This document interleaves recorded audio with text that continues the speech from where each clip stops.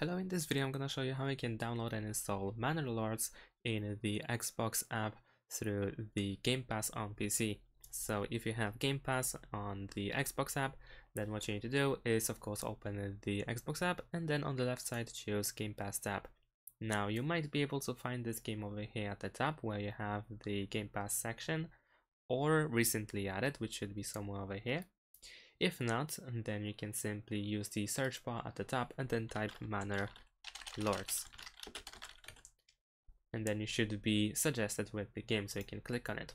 Whether you click it from the search results or over here or somewhere else, you should open the same window or the same page. And now in order to install, all you need to do is simply click this install button. And there we go. Now we can also choose where we want to install. We can choose the location of the game folder. You can click change if you want to, and if you also want to create the desktop shortcut, then you can tick this box over here and then press install. Once the game is downloaded, you should be able to play it. And that's it. Thanks for watching. Leave a like and subscribe to my channel, and see you in my next videos. Bye.